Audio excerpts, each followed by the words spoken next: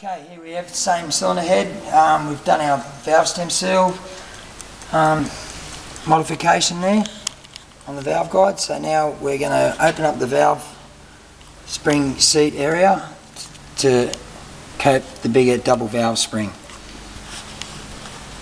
From standard, there's about 180 thou difference, 1.250 for a standard one, and the new one's 1.440. There we go.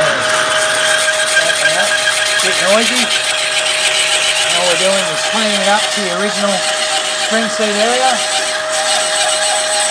Like that. Finish them off nicely. And there she is. We'll just grab the spring. And now we get a nice platform for our valve spring to sit on. And that's doing spring seat machining for big springs.